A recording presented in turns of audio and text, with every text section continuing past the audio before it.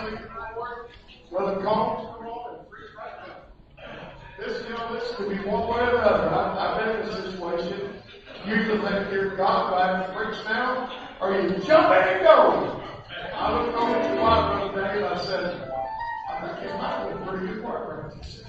Has anybody felt the presence of the Lord here? I'll tell you what, somebody said, they're already getting in over there about an hour and 15 minutes ago. And I said, really? And somebody opened the door and I was the fellowship hall, up the church door. I could hear it. I said, okay, I better go. Amen. So let's get into this preacher.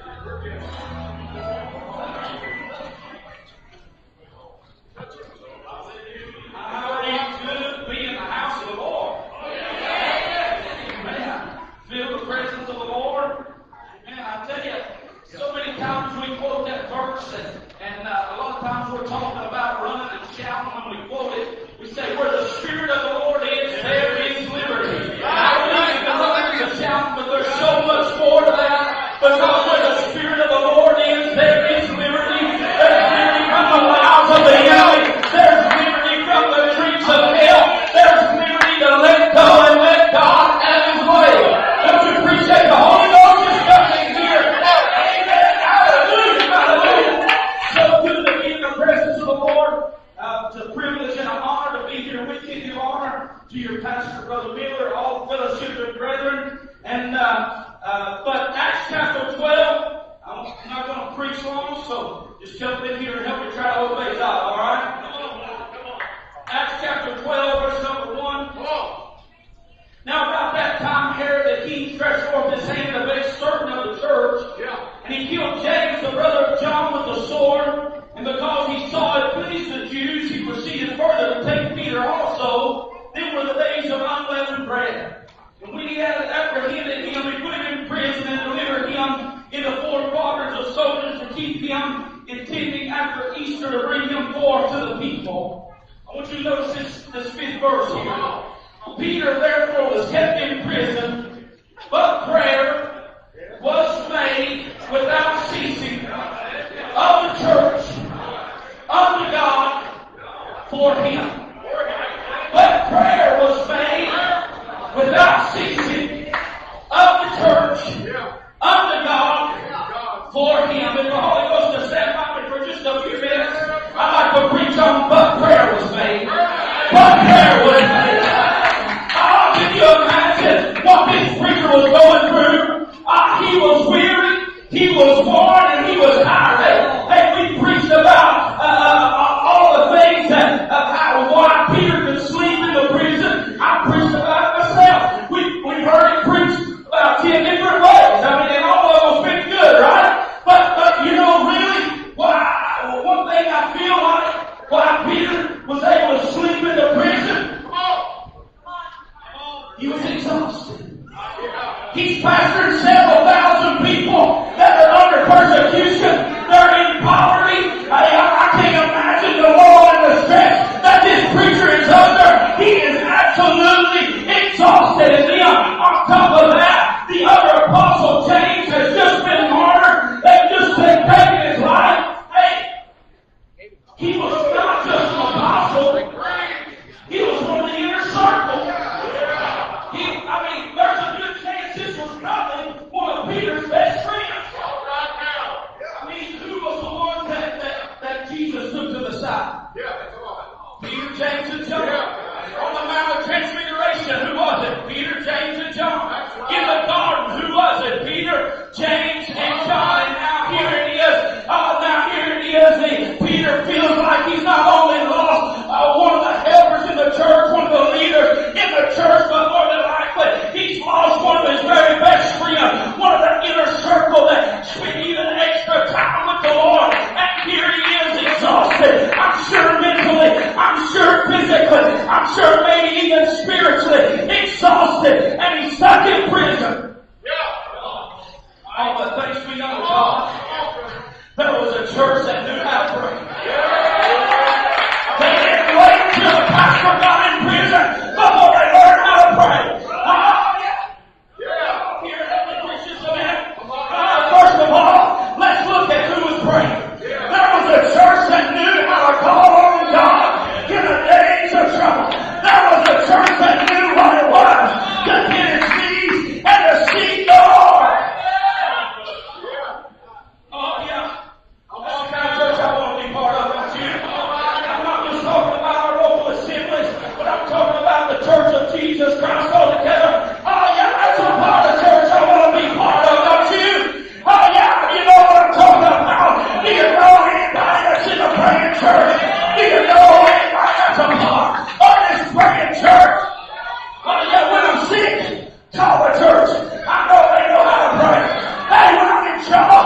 Call the church. I know they know how to get a hold of God. When the children's in trouble, call the church. I know they know how to pray. Talking to my dad a while back, he was telling me a story about when he first got saved. He was just a teenage boy, and there was about 5 or 6 of them. They were doing like boys do. They were gathered together out in the yard playing football. And they were out there. There was no adults there, if I remember the story right. Just 5 or 6 young boys just roughhousing outside. And so one of them made a tackle. And when the boy tackle hit the ground, said everybody could hear it. Said there was a loud crack. And said he immediately began to cry. Said, "Don't touch me, don't touch me." He said, "I can't feel my arms and legs." Said he couldn't move. He just slumped over there. And here there was, just 5 or 6 young teenage boys. No adults there, no preachers there. None of them were preaching at the time. And here they was. They hit their knees and began to beg God to give them a miracle. There wasn't nobody that had a truck and a trailer and a healing ministry. There wasn't anybody. They couldn't get a hold of anybody. It was just a couple of young boys that was scared and didn't know what else to do. But they hit their knees right there in the yard and they began to call on God. He said, just a minute. Right outside in the yard, the Holy Ghost fell. They began to shout and speak in tongues. And he said the Holy Ghost touched that boy. Said he jumped up and began to shout and run. And God is healing. Hey, come on here. There wasn't no preachers there. There wasn't nobody there but a couple of young teenage boys. But I'll tell you what those boys were. They were part of a praying church. They were part of a church that knew.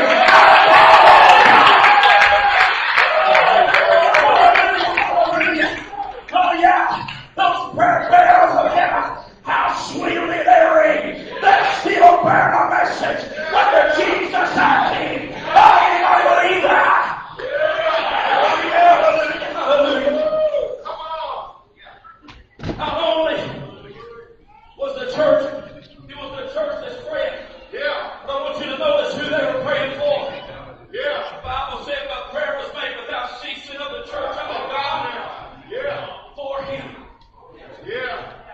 For him. This is the church that's in trouble. This is the church that's under persecution. They're impoverished, church history says. But they put their own situations aside. They put their own financial situations aside. They put their own persecution aside. They put everything else aside. And they got under a burden for their brother that's in trouble. Give us a gift in this generation. Also people that know how it is to get under a load for your brother and for your sister. I tell you what we need in this hour is for this generation to start doing our part in a praying church. I'm thankful for every godly grandma that knows how to pray. I'm thankful for every godly grandpa that is a prayer warrior. Oh yeah, but what we need is this generation. Generation, it's time for us to step up to the plate, put our shoulder to the wheel, and start doing our part in a praying church. Their request is more than just a convenient time to sit back and get a drink at the water fountain. It's when brothers and sisters of my precious faith come together and they make their needs known one to another, and we have a duty as a church to lift those burdens up before God. Bear ye one another's burdens and so fulfill the law of Christ. Brother Earl Sr. went to our church for years, and he can get up and testify. Great man of God, he's already gone home. He's the Lord. I remember growing up, he'd get up, they'd get him up to testify. He'd tell his testimony, how he was just an old rough country man. Didn't have time for God. He worked in the log yard there, down home, and raised tobacco on the side on the weekends. And his his wife was a good holiness woman. His girls, they went to church, and they'd ask him, Daddy, won't you come to church with us?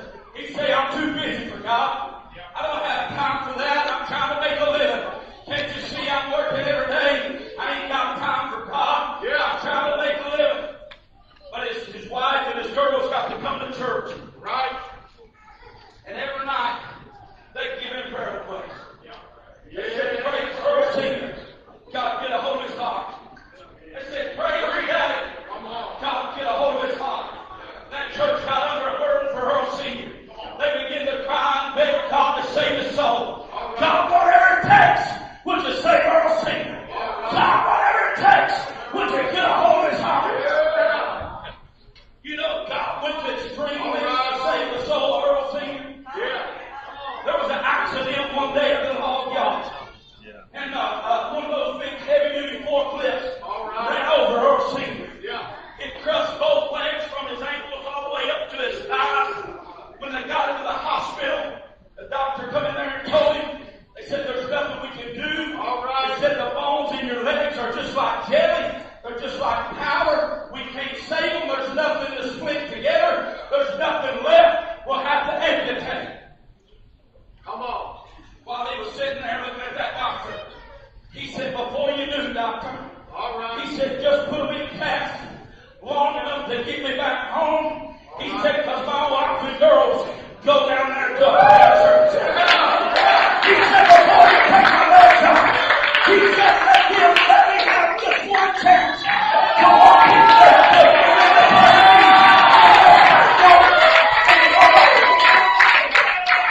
and you know what happened? They carried that wheelchair up in front stairs, rolled him in the back door, rolled him down that front aisle. And the Holy Ghost conviction got in the service that night and saved Earl Senior.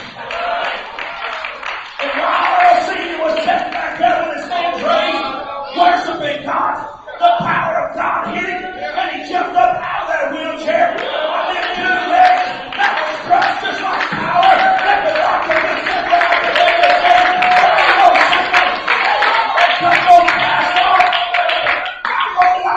He would get up and he would shout on them legs that weren't supposed to be there. He would God the Holy.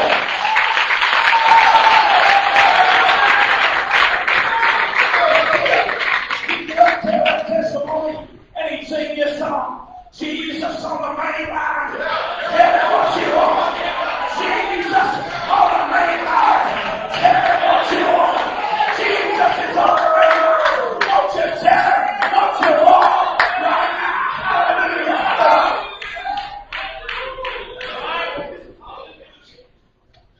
All right, we looked at who's praying. We looked at who they're praying for. Yeah.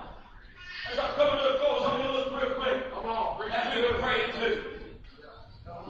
But prayer was made without ceasing of the church unto God. It wasn't a God of wood or stone that had ears but couldn't hear, that had hands but couldn't touch. Oh, but it was good God that said, never looks down low, and hears the call of his children, and reaches down to the rest of the Bible, and still moves in the affairs of God. Hallelujah. Hallelujah. Some of you know our testimony.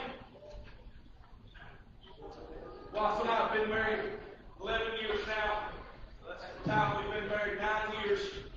And for a lot of those years, we wanted to pray for children. Never, because of some medical issues, it was just not a possibility. And we prayed for years about it. And it's a long story for sake of time. Yeah. I won't go into it. All of it. Yeah, come on. But one night, we went over to a visiting church at a youth rally. Yeah. And the preacher took his text from this text here. And he read a little farther down than where I stopped. And he was talking about how Peter, after he got out of prison, he came to the door, was knocking on the door. Yeah. And he was preaching. I already opened to him here. Come on. We were sitting there that night. Yeah. It turned into just an old-fashioned prayer line service. Anybody ever been in one of them?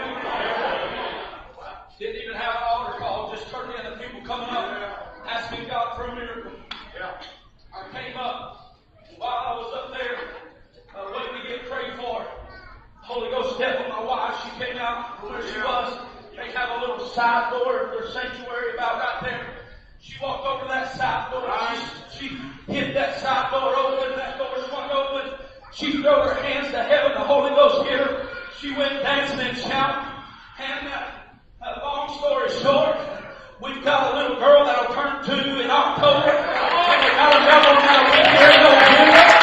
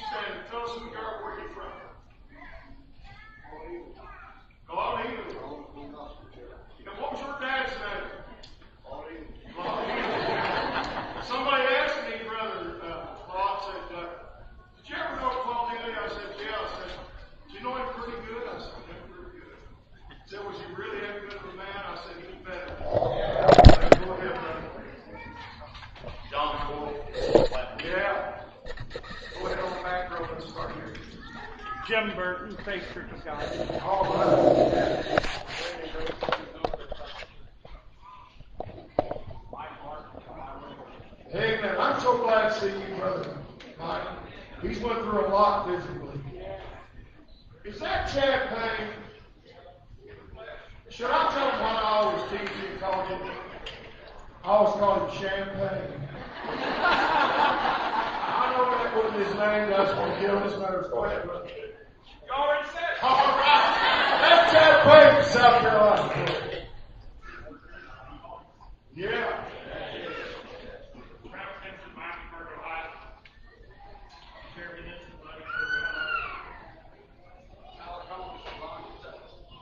You guys are ridiculous. Let's keep on.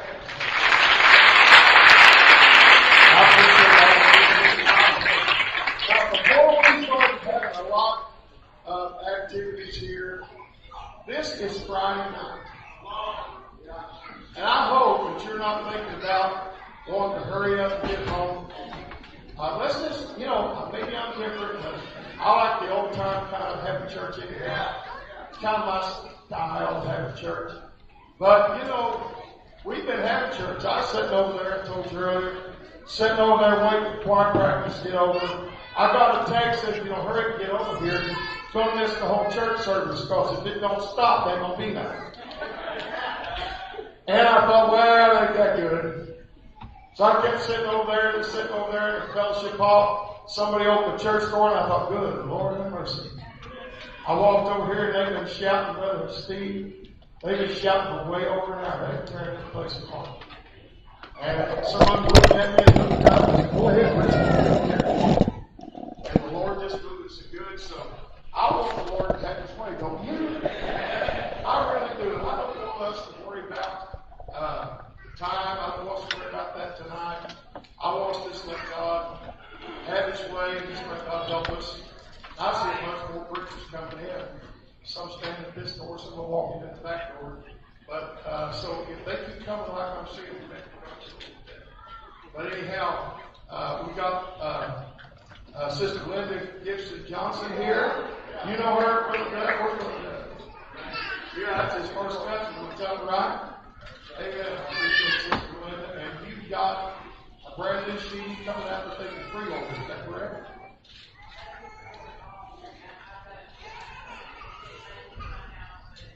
So they can pre-order all three. We'd be in the back at the church and she can say more about that. And I appreciate her being here. And I was trying to think the other day that, like real popular songs, she wrote a lot of songs. Didn't you walk on the water? Funeral plans. What else? I'm one of them, my Lord. If you're in a homeless church and you never sung on one of them or at least heard on one of them, you might be Baptist or something. And I like how they sing it in Kentucky. Will y'all still love me if I say it like they do in Kentucky? Up here, I'm one of them. Down there, it's I'm one of them on. I'm one of them on. I'm one of them on. Are y'all mad at me? All these brothers is mad already. But I mean, I love it like that. I love it. And hopefully, we want to hear from her tonight. We sure do. And so I'm going to get out of the way. But let's receive the offering and all these things out of the way. I appreciate what you have given. But look, we had two preachers. Jimmy Johnson had to leave early. We had a lot of folks. We had 4 or 5 pastors and different folks had to leave. They stayed here most of the week. But they're not here. But we try to take extra good care of them as good as we can. Hotel room for food, take care of them. And all like that is pretty expensive. And I don't never try to push. I've been told by different ones I need to push more. And I just don't like to do that. But this is Friday night. Some of you already got paid. You say, well, my money goes straight in the bank. Well, we got a timely app. We put it on the timely app. And all you got to do is when you put it on the timely app, just say the Friday night service. The only one to get any extra work would be my treasurer. But he'll take care of it and put it into the fellowship where it goes. But anyway, let's give as good as we can. And you couldn't pay Randy Webb for the way he's preached. Or Billy Miller for the way they preach. And I'm just so proud of the title songs. Now look, it was tough for him to come here. It was very hard for him to come here. He's got to do this stuff.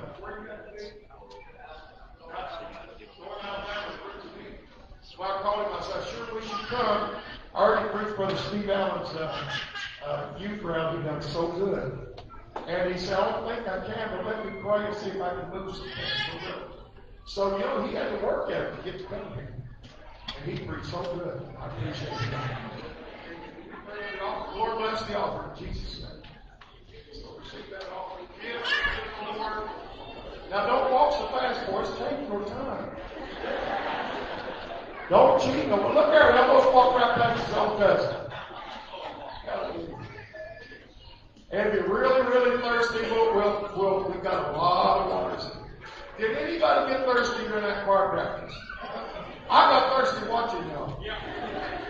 Somebody said, can we pass out water? I said, yeah, give me one. I haven't sung a word. I was watching Brother David Vance and Brother Zach Fordham. They were singing and dancing and shouting, and their coats and shirts were just ringing, and their ties were great. I said, whoo! I need a bottle of water. Just watching. Amen. But anyhow, we want to do this, and we're going to dive on into service. So I got one time to take up here for you. I guess we'll get our part of the second one. And how many wants to hear that campfire? I do. How many wants to hear Linda and Gibson Johnson? I do. Yeah. Amen. I like to hear Brother Steve Allen's church. I do. Praise God. How many wants to hear Randy Webb preach? Amen. So, praise God. You know, if you went to a camp meeting off somewhere on the campground, and you went at 11 o'clock, you wouldn't think nothing of it. Somebody thinks, because we're here at the church, camp meeting, that can continue. Well, let me tell you, 2 Sunday nights ago, 3 Sundays, day after tomorrow, we started at 5:30, and at 7 minutes to 12, they were still shouting. They started shouting at 5:30. And you say, that's because it was the beat of music. No. For 2 hours and 50 minutes, there wasn't one note played on the piano. There wasn't one word of song sung. But it was dangerous. There's no word step. They was laying all over the floor. And the folks were shouting and running. I thought, Lord, I wouldn't say I hope. I said, it's got to be you, or about a half dozen is going to be killed. But I tell you what, boy, them guys were shouting between them and around them and stepping over them, never touched nobody. Dancing in the spirit, jumping over. I tell you what, I didn't know we was having a church service and athletic event. I really didn't know. But it was powerful in here. It was powerful in here. So don't let that time. Let's just get in and let the Lord have His way. If you're a licensed minister in our fellowship, who wouldn't want to be? This is the greatest fellowship on earth. We're not an organization for all of you who says that. We're not a conference for all of you that thinks that. We are an independent ministerial licensing association. And I'm proud of every licensed minister in this fellowship. I really am. So, anyway, I'll expect you to be here tomorrow at 10 o'clock for the business meeting. If you want to come and eat donuts and breakfast stuff, come about 4 to 9 and 9 o'clock. We'll have all that kind of good stuff to get you all sweet, so you be sweet for the business meeting tomorrow. Praise God. All right, Kennedy, where you at? Come on, let's sing it. And all the rest of y'all be ready. Be ready. Let's let the Lord have His way here. There ain't no competition. No competition. I want the Lord to move with every one of them. But look, if you sung 10 minutes and the Spirit of the Lord ain't moving, sit down. Sit down. Have the next one.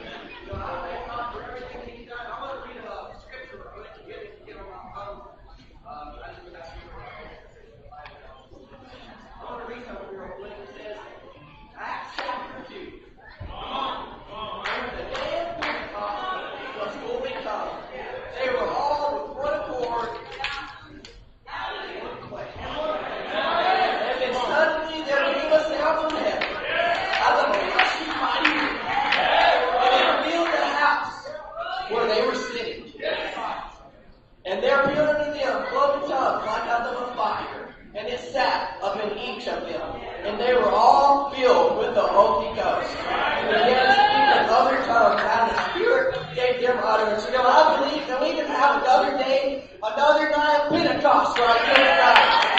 I believe we can have another Pentecost revival. Give God, you know, there ain't no telling what's going to happen if we give God our all tonight. You know, y'all just get in as we sing, and I challenge you, worship God, and you won't be disappointed. Hallelujah.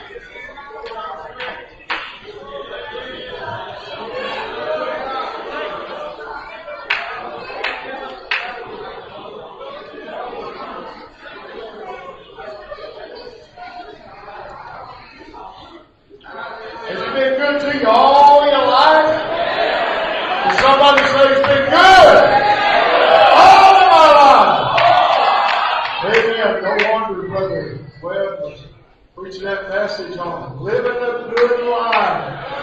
Thank God. Hallelujah. I'm gonna give the past part a little bit of time to rest. I appreciate having Sister Johnson here. So come on up, Sister. Sing for us tonight, and then we'll give the past part up. Praise God. Hallelujah. Praise the Lord.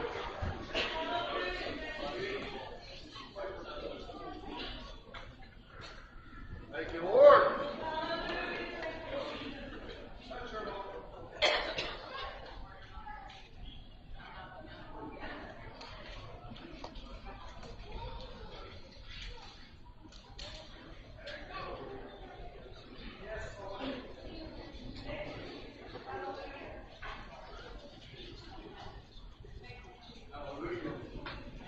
Hallelujah.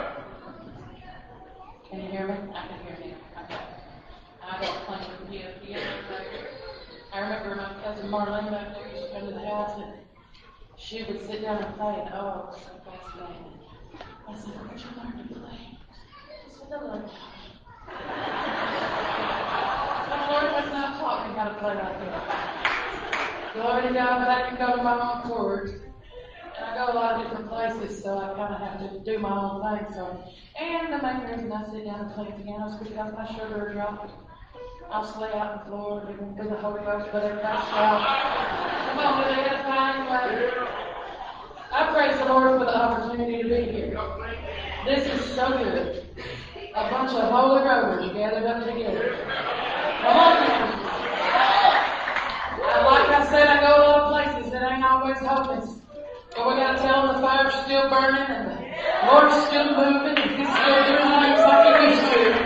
But it still takes clean living. Come on, it takes holiness to make it. You can look it, but you better have it in your heart too. Lord of God, and I know somebody knows this song, Sister Teresa. I know somebody knows I'm one of them. Come on, I'm calling you out. Yes, I am. Look, there I was give somebody that faith. Glory to God. Come on, I praise the Lord. I praise the Lord for my cousin Doug. Yes, well, I call her my cousin too, Sister Teresa. I was here years and years and years ago. But I've been married to her for many years. The standard that you hold. And I have to say I'm one of them from way back. I'm not an entertainer. Please don't sit there and look at me like a bunch of Baptist folk. Come on now, I'm not an entertainer. I'm from the same holler that Thelma Cornett grew up in. Matter of fact, I lived in the same house she grew up in for 15 years. It was falling out around our ears, as Doug well knows. And the Lord gave us a double wide. It's a mansion back in Holler, baby. So we live in Capos Garden, don't we? My uncles all come down. You know how Doug is? Well, there's about, how many of them? 4 or 5 of them down there. Just like him. And when I parked the double wide in the garden, I said, what are you doing? I said, I'm parking the double wide here. It's the best place in the whole garden. They said, that was Dad's garden. And I said, it's the best place. I said, well, it's the best dirt. And I said, I'm going to have good flower beds, and I parked it there anyway. Come on. Glory to God. I'm not trying to just crack you up, but I just got to be real. I'm just me. I'm just a hillbilly from the holler, but I am a holy roller. And I'm one of us. I praise the Lord for this little song. If you know it, please help me, because I feel kind of on the spot. I do get nervous every time I get up here to sing. That's good, don't it? Everything getting high. Now you can tell by the way I walk. You can tell by the way I talk. You can tell by the way I wear my arms. I see a man I look good and I'm one of them. Hey, I'm one of them. I'm one of them. Holy Ghost believers. I know that when you suicide, I can quit my trouble ready to take my bed. I'm so high. I'm one of them. Hey, I'm one of them. I'm one of them.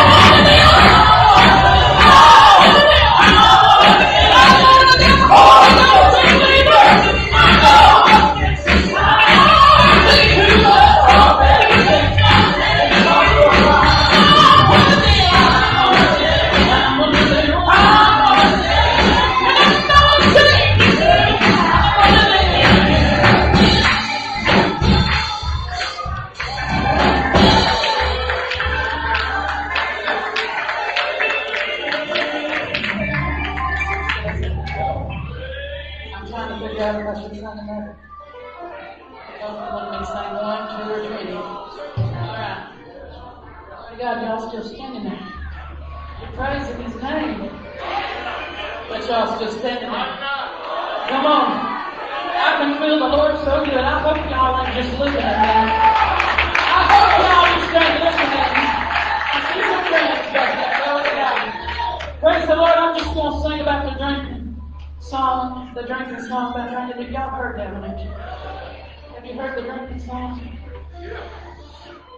Have you ever been so drunk you didn't know it? Alright, well I have. Glory to God, somebody, y'all gotta help me. Somebody needs to shout. Brother Jerry, come out there and shout. It'll make me feel better. Come on. Just take off shouting anytime. Glory to God, I praise the Lord for something I can feel. I was just kidding with Brother Jerry there. I know it won't move unless the Holy Ghost gets it. Glory to God, they had an old preacher back in the day when he'd say, now honey, don't shout unless you can help it. I thought that don't make a bit of sense. I ain't gonna shout unless I can help it. Glory to God. A whole lot of people, Lord, I feel like talking just a minute. Hallelujah. Come on now. I told Scott, I said, I'm going to ask my husband. He didn't feel good. He dropped me off at church here. He went on to the room. And stomach issues, y'all pray for him. I said, I declare I'm going to be there with bells on. I'm going on. You know, people say that quite a bit. I'll be there with bells on. Alright, but the Lord dropped a little thought in my spirit sometime back. If you got your bells on, there'll be a sound about you. Come on, the priests in the tabernacle will go in once a year to make sacrifice for the sin for people. Come on now, they put that robe on, and around the bottom of that robe there'll be a bell, a pomegranate, a bell, a pomegranate. Alright, but I'm talking about the bells. You see, they tie a rope around. Y'all know the scripture. Y'all some of the most Bible-read folk I know. So they tie the rope around his ankle. You know how it goes because he might have sin in his life. Come on, that rope let me know that it was possible that the man of God might just have some sin in his life. Hold on a minute now. Come on, so they'd send him on in there behind the veil, and he'd be doing his thing. As long as they could hear the bells, they knew that he wouldn't be. Because if there was sin in his life, he'd drop dead back there behind that veil. And they couldn't go in, so they'd have to drag him out by their robe around the ankle. So here's my little thought. I came with bells on. Come on, there's a whole lot of people up dancing. I ain't talking about y'all now. But there's some people up dancing here and there and moving in the house of God, and it looks good, but I can't hear no sound.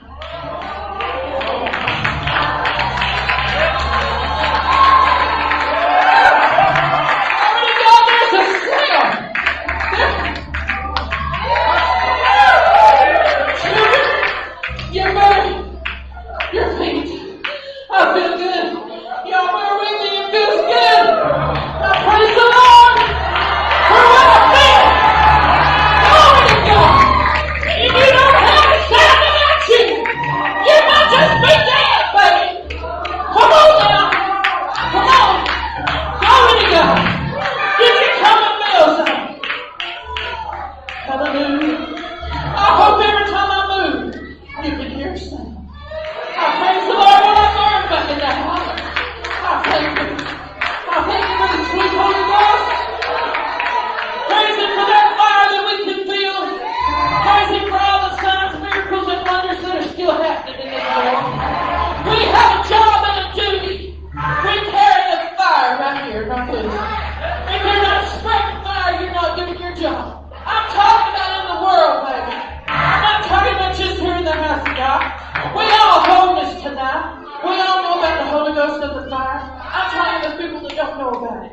You better spread a little fire here and spread a little fire there. I'm about done talking. I feel good. I got to feel my health good. I hope y'all know. I hope y'all know it was worth my treatment. Just that little touch of God. Come on now. Come on. Thank you, Jesus. Thank you, Jesus. There was a person drove about 2 years ago that drove past the holler about the talk. Is it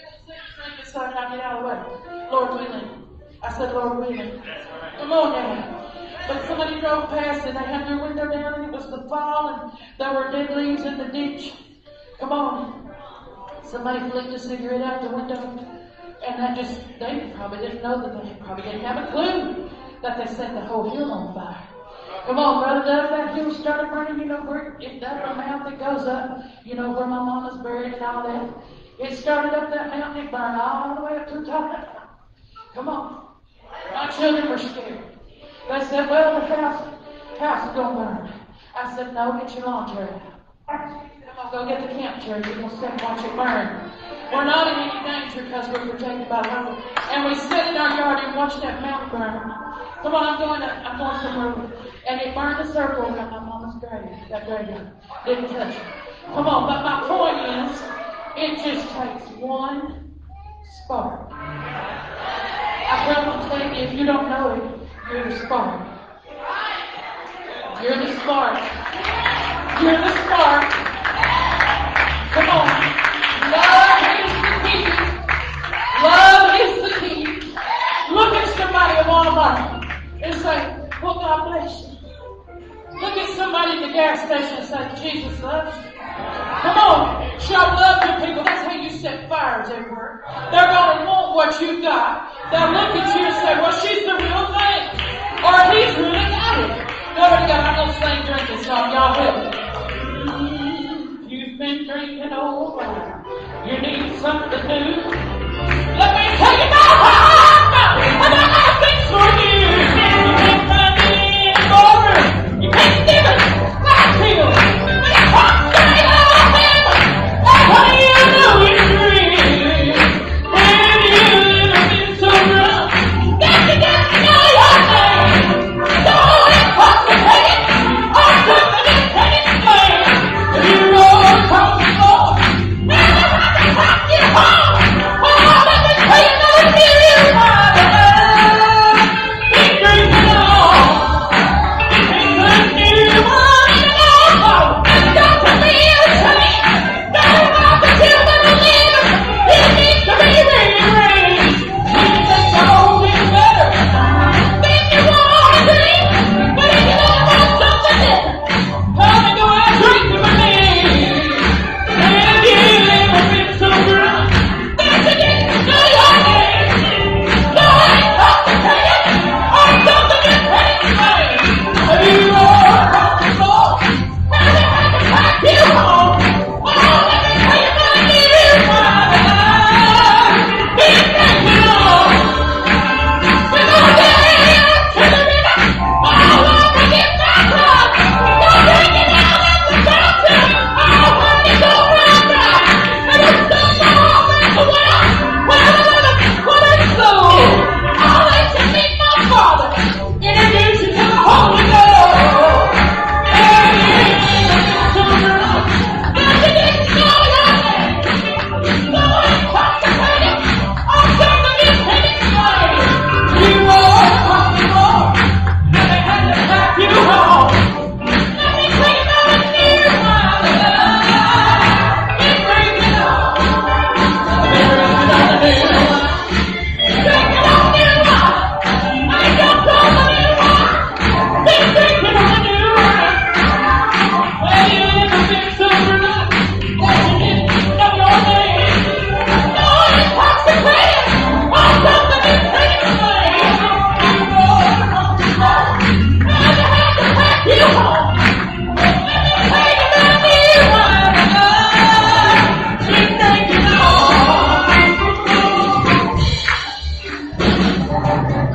Praise the Lord. Thank you for making me welcome.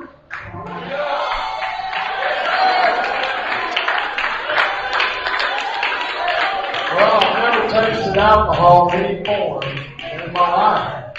Never have, but I have been drunk. I've been drunk in the spirit. Praise God. I'm not going to take a long time here. And I know some of you are already watching the clock and it's only 4:08. Come on, it's Friday night. If you was out in the world, you wouldn't even be started yet. They wouldn't even get started. Not at all. Amen. So, brother, you just dealing on emotion? No, I'm not. But I can't help but get emotional when I hear about all the good things of the Lord. Here singing, here preaching, man, it just stirs me up. You know, the Lord usually the one says we're just moved by emotion. Never have anything. Just watch them. They never have anything. I mean, emotion.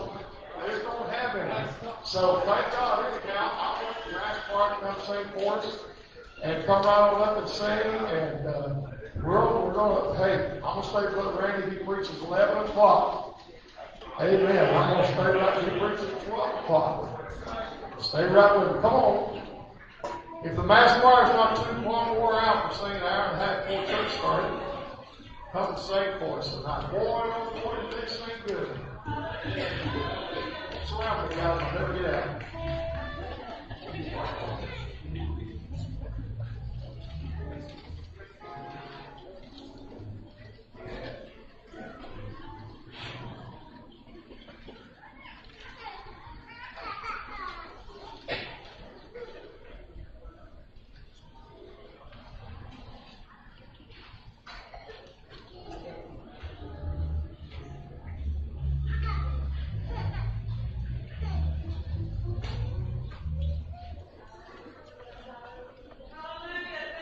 How many love the Lord tonight? Yes. How many glad to know that He is the Son of God and He is our elder brother? We've got a heavenly Father. I've got an earthly Father. He's been a good Father to me. He taught me to work. That's one of the best things my dad ever did to me. He taught me to work that year. Been doing it ever since he taught me. I tore off my first roof at age 16, me and my twin brother. I remember my mom brought us a cell phone that day. I was 16 years old, tore off my first roof. I've got an earthly Father, but I've got such an amazing heavenly Father. And I've got an amazing older brother, Jesus Christ. And I love Him. I love Him. I'm so glad. Don't get Him, help us sing. We'll get out of the way.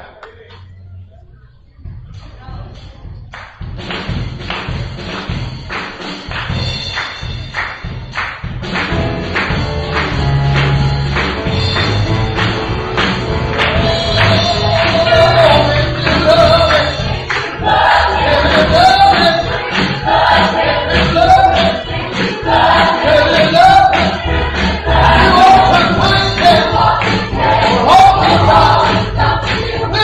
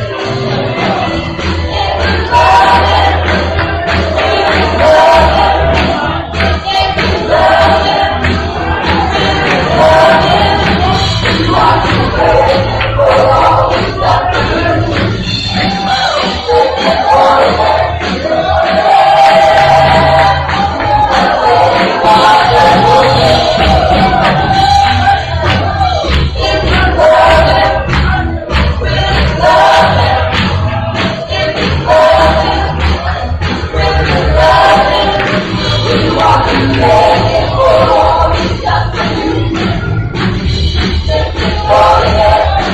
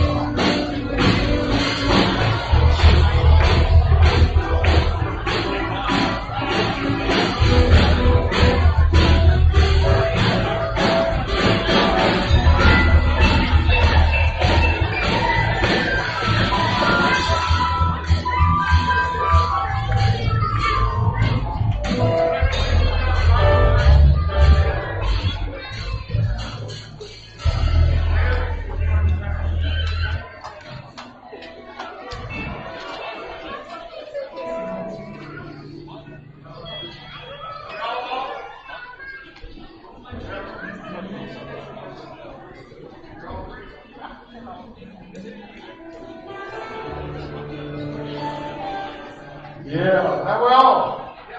We at least got a right to praise Him. We got a right to praise Him.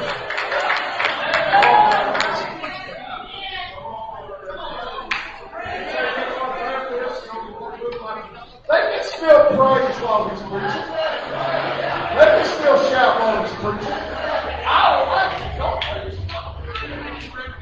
I'm not trying to make you break it up. I like folks shouting when I preach. I like folks rejoicing. You don't have to leave down. Stay right there now. Boy, you get there at 4 o'clock, he's going to wonder about what you really got. Let's keep worshiping. I love this. Yeah.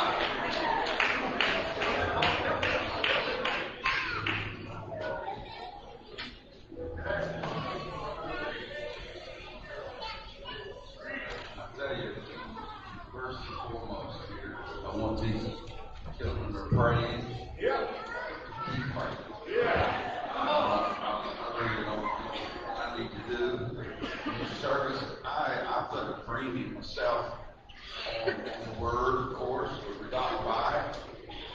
And I also put a premium on the worship. Yeah. You know, and spontaneous worship. How many knows what I'm talking about? You know, I found out the other day with you, and I found out through the years of pastoring that, and don't take anything I say, I'm trying to qualify anything, but I found out that my folks, there are a lot of preaching somewhere in the process, there has to be an appeal to God over what's been preached. And, we need to apply what we've heard all these days. Can you say amen? I see these young folks crying, tears flowing, and their face toward heaven. Brother, that's really, in essence, what we're here for.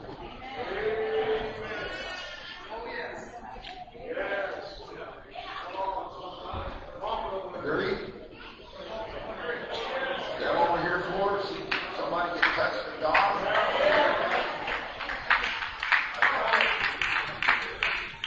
I appreciate the move of the Spirit. You know, I've been in places where, you know, things are orchestrated. You pretty well do all of that. And that's good if you do that. God will give you that insight, foresight. There's been times that I went to camp meeting and like every time and not know exactly what I'm going to preach. That's not the right way to do it. I think I live longer if I get a little premonition or something, you know.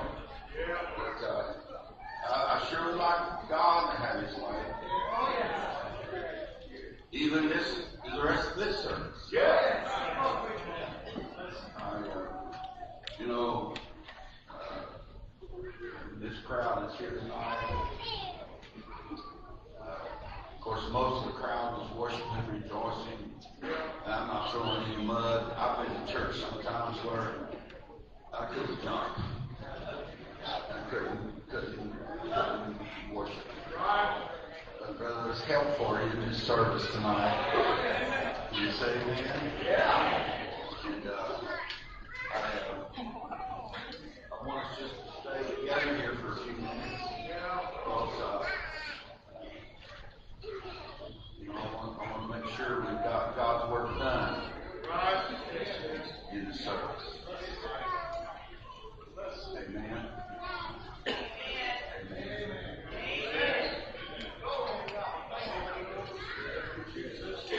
I want to make sure we got God's work done in here.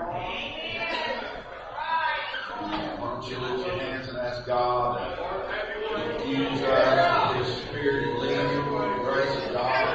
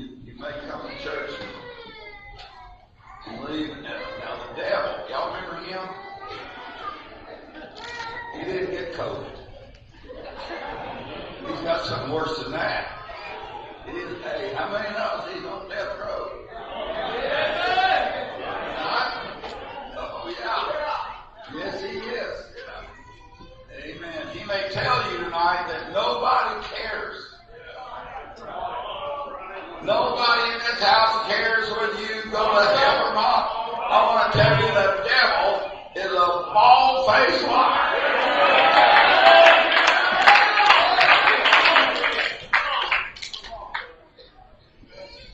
Does anybody care? You come in here tonight, you may feel out of place. I tell you, if I'd never been around shouting tonight, I'd probably look toward the exit.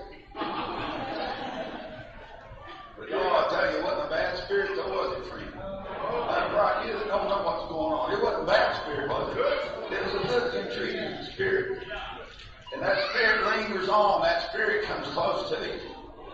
And that spirit pulls you in. And that spirit whispers to you. Amen. It says Christ loves you. And He died for you. And He saved you. It don't matter how deep your sins are. You can't make a big enough mess that God can't clean it up. The blood of Jesus. Well, you didn't say, oh, amen. Young lady got saved in the church and rough. We still on the movies here tonight. Alright, sort this out. Let God lead you, brother. God let us go, okay?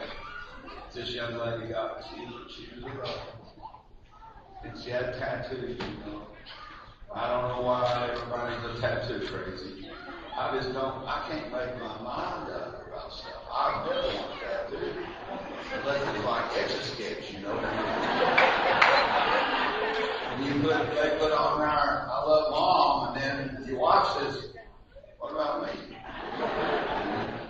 I don't understand the tattoo world.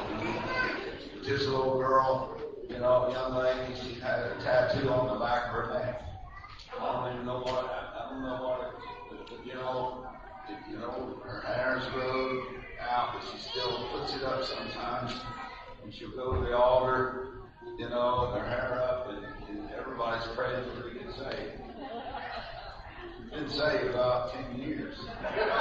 You know, she said, I've been praying for more to get saved since I got saved than I was before I got saved. That's just the way it is, isn't it? But I want to tell you, if you're tatted up, pierced up, amen, and doped up, come on.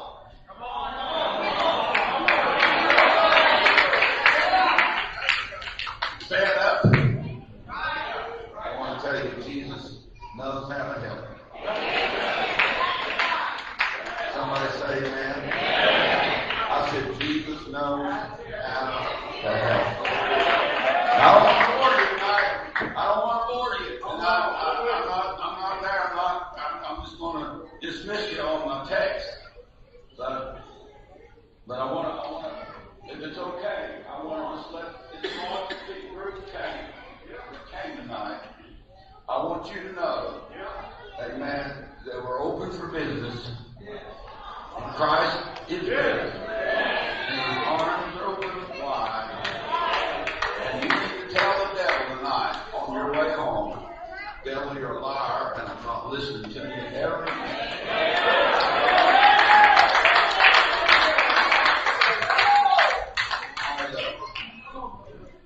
The text I was going to read is this. It's in Deuteronomy 2. Where's Dave? Deuteronomy 2. I can read, but it just sounds better with these eloquent voices. I want you to read one of the saddest verses. I know it don't fit with this worship service.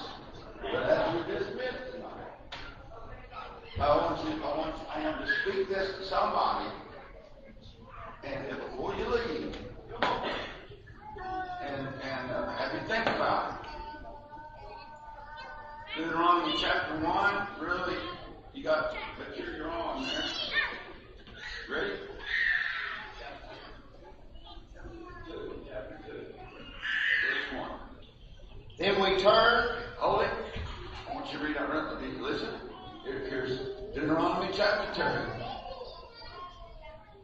Then we turned And took our journey and took our journey into the wilderness. into the wilderness. Now what are you going to do? When you leave this place,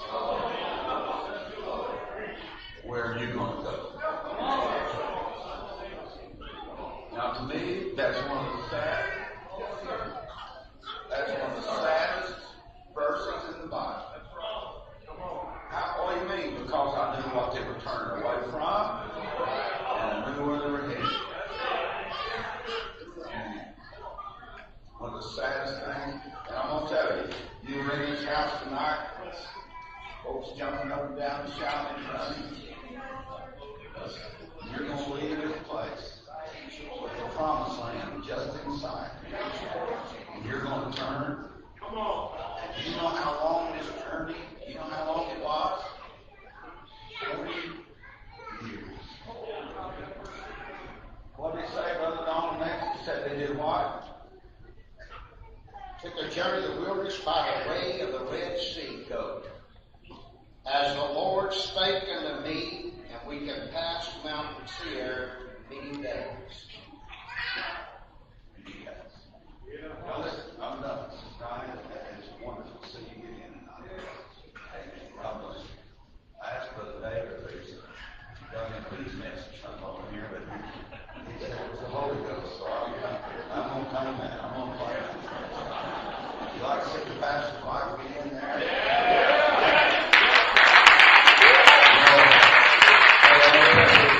You know, this is so good. I hate to see you turn away, because I know what's on that road. Now, is this a bad turn? Is this all we're getting ready to shut this down, Brother Smith, now for another year, if Lord willing, because the leprosy don't break out. Amen. I'm going to tell you, if you're in here tonight, amen, and you're like the little boy that stepped into the church, and the pastor had just told, I read this somewhere, the pastor just told his congregation, the boy he was closing the service. And he said, now before I close the service, at the close, I'm going to go over the door, but I want you, brethren, to get another brother and partner up, sisters get another sister, and I want you to tell each other your deepest burden at this time. Just go ahead and be transparent. Tell me deepest burden. And so they started telling each other, whispering each other, you know what was burden. The child was lost. A mother who had Alzheimer's. Somebody was sick. And an old boy came and was standing in the foyer of the church with his arms folded. The preacher went back to the door, and this old boy out of the community there had never been there before. And he said to the preacher said, well, son, I didn't see you here. He said, what? How can I help you? He said, tell me what they're doing in there. And the preacher looked around to see what he was talking about. Brother, they were hugging each other, you know, patting each other on the back. He said, son, they're comforting one another. And this boy, about 20 years old, he broke down. And he said, that's just what I need.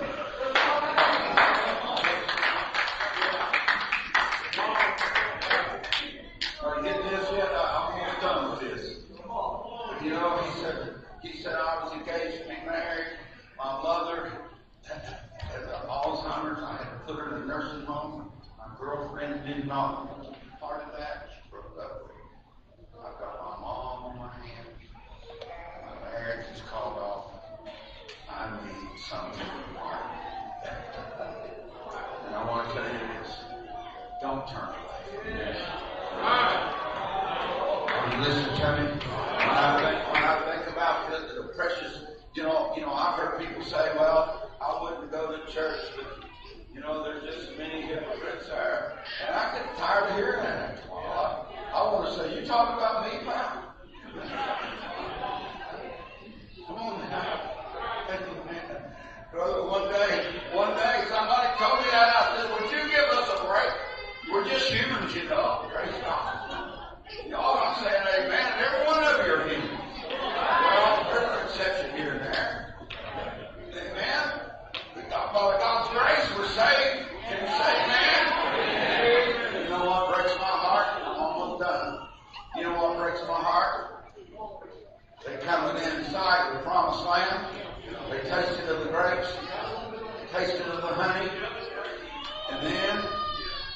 returned and took our journey to the Lord. I tell you, you don't have to go. I'm almost done. I don't feel like I can turn into this, but I feel like I tell you this. You don't have to go away. You say, well, I could never act like that. You think we're going to say, if you get in, you got to look like Brother Randy? There wouldn't be nobody here. Huh?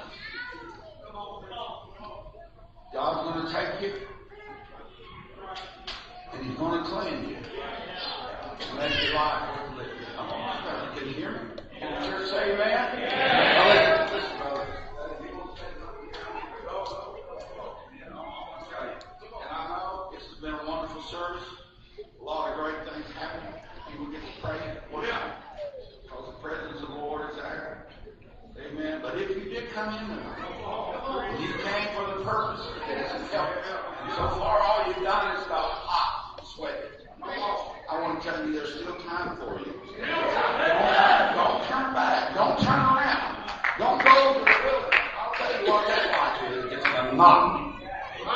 38 years they come past one mountain for 38 years. What a boring, endless, monotonous life. Never any progress. Are you hearing me? Never any progress. Never nothing new. Same old. March to the devil's drummer. Wouldn't you like to turn north and get out of that Wouldn't you like to turn north and say, I've had enough of this? Amen. I realize now the devil's lying to me. Are you hearing me? Well, come on now. How many realize the devil's lying to you? All right. I read this the other day. I wrote it down if I can find it. I mentioned to Brother Philip when I came in tonight. In Bryson City, North Carolina. You know where that's at, brother? Bryson City. It's western North Carolina, isn't it? You know.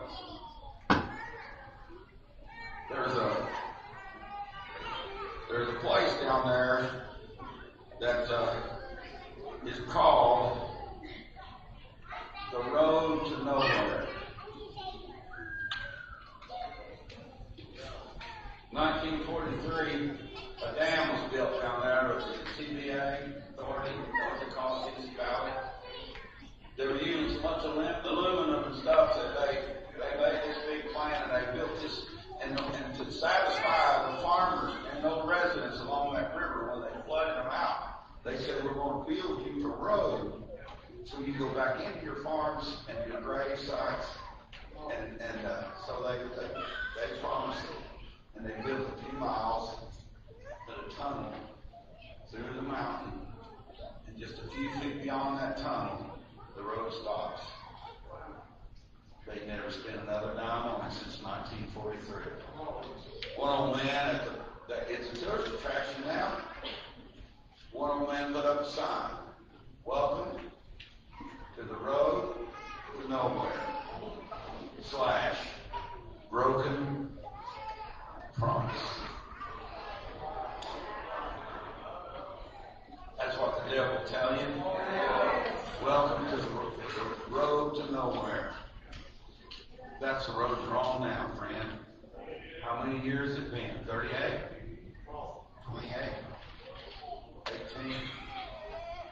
You haven't gone anywhere yet. It's kind of like that. Now I'm going to hush right here. But it's kind of like that. At wedding, I went to a buddy of mine. He jumped in the car. Don't you love weddings? They're better than funerals, son. The old boy came out of there in that tux. I'd never seen him in. I didn't know I recognized him. He jumped in his car, and they had stuff stringed on it. He put it in gear. He waved at us, gave me a thumbs up, put it in gear, and they had jacked his car up, put it on the bricks, and he just went. And About once a year I get sarcastic. This is my day. How's the honeymoon? You know what the truth was? He wasn't going nowhere. You hear me? God bless y'all. How about you? It looks like you're going somewhere, but you're not going anywhere. I want to tell you before I leave tonight, you don't have to be on that road. That road is nowhere. Oh, listen to me.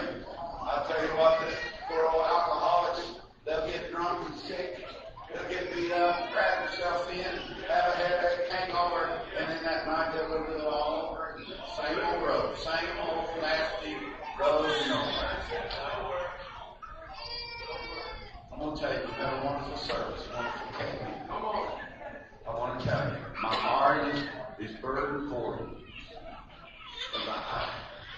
You look at the kids, we got a Christian school, we graduated hundreds of kids in the last 40 years. And it grieves my heart. And then when you watch a kid grow and never find the road, and they wear herself out. I've buried some of them already. Never found the road. And they stayed on that rut. Isn't that boring? Isn't that monotony of life? I want to tell you, Jesus said He'd come to give you life and give you more life. If you're in the house tonight, you're awake from God. You're preaching great. And I want you to know there's a better way of life. Did you hear me? There's a life of purpose. Is it any wonder our nation is going to hell? Is it any wonder when for a generation and a half they taught evolution in the public schools, that there was no purpose, no plan, no destiny? That's a pretty sad life, isn't it? I want to tell you, there's a better way to live. Can you say amen?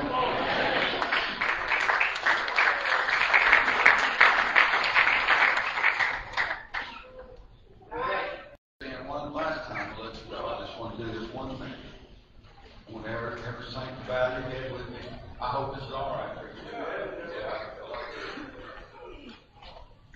Every head bow, please. I want to ask you, are you in the house tonight? You're desperate? And you're really afraid that you're going to have to leave the service and not get the help you need? If you slip your hand up, you say it's getting late. I want to tell you, if we don't get this fixed, you need to get it fixed tonight. You say, I don't know how many times I've tried. I've seen people that were drink alcoholics for years and years and years. Try. And then one night they get prayed through and it's over. Amen. While every head is bowed, as our hand will go up and say, preacher, before y'all leave, I'd like you to pray for me that God would come to me in my hour of desperation. Is there one here in the house tonight? I'm looking all over. Is there one hand? I just didn't want to leave without you. Is there one hand? Is there one? Lift your hands and ask God to bless the rest of this service.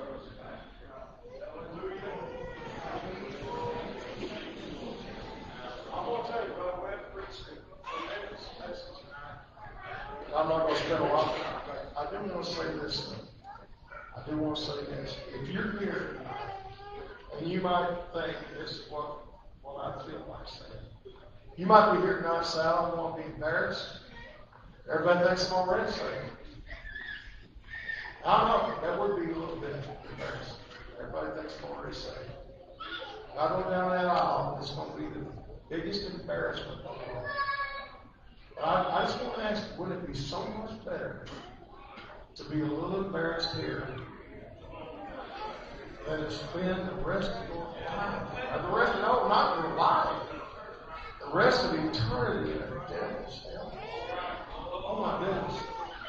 You know, I felt like a couple of nights ago you preached, like, stand up and say that. I really did all. But tonight I feel even stronger.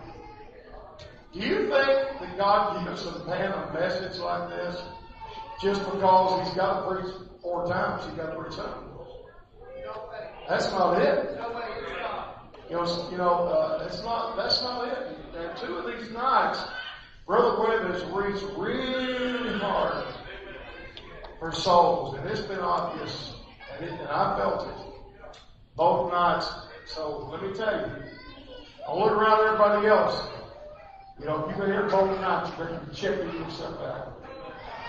And I'll tell you what, me and my granddaughter and Sister Rachel McCutcheon about a year ago wrote a song, and it just says the guilt is gone.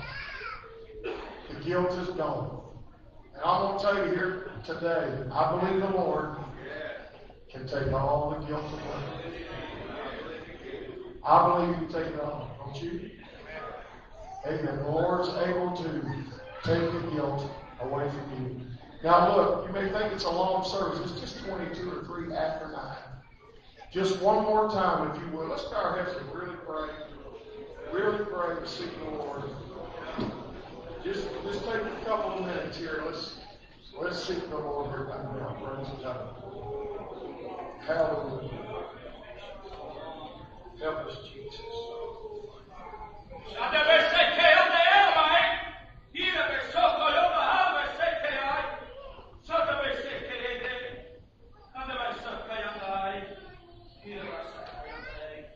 Hallelujah.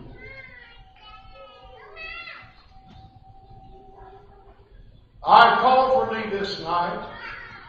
I have sought you out. I have spoken to you by the mouth of my prophet tonight. And you know that you need me tonight. And I say unto thee this night, if you will come to me, I will receive you, even after all this time. And I will forgive you, saith the Lord. Hallelujah. Come on, saints, please help me pray. Keep praying. I still feel like the Lord.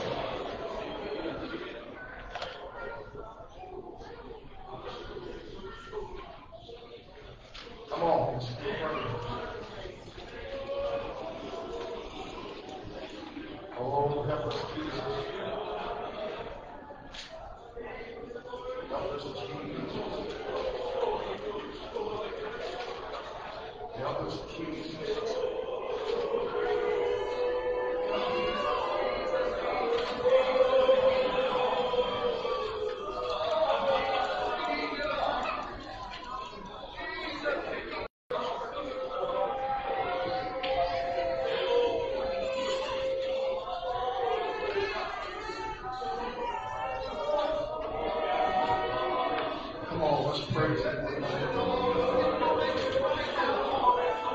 I never tried to sing this song once in my life.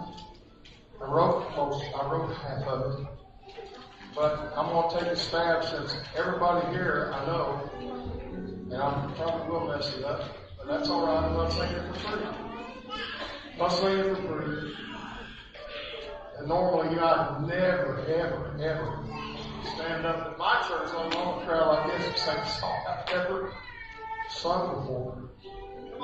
But I'm going to try to sing this if the Lord will help me tonight, and I'll probably get it all kilter. And I'm going to try to sing this if I can.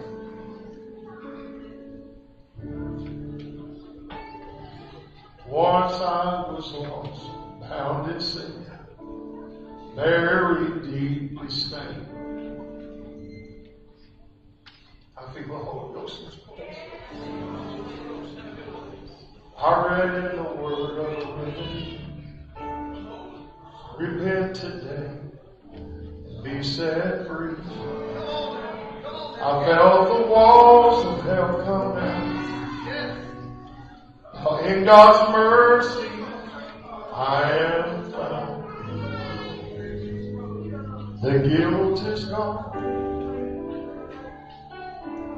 Hallelujah. Help me, Jesus. I'm trying to keep my composure. here tonight. I feel like there's somebody here tonight, and you just feel like the guilt's too big, too much. But the guilt can be wiped away. Let's try the chorus. I'm going to try to keep my composure to say this. The guilt is gone. Now my soul is singing. The guilt is gone.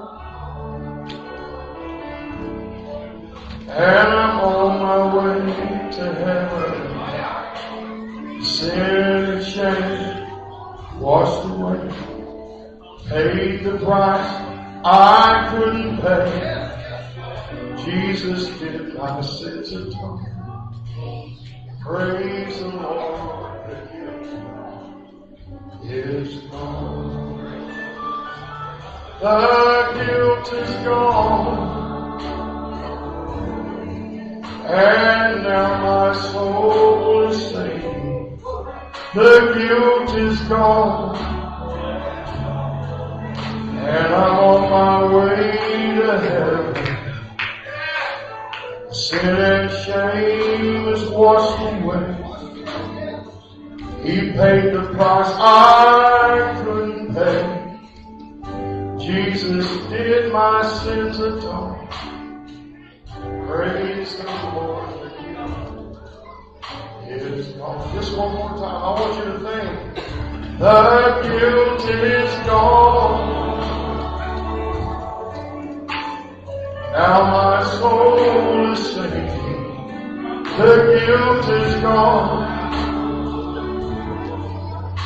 And I'm on my way to heaven. Sin and shame washed away. He paid the price I couldn't pay. Jesus did my sins atone. Praise the Lord, the guilt is gone. Come on, let's pray one more time. Let's pray. You girls and those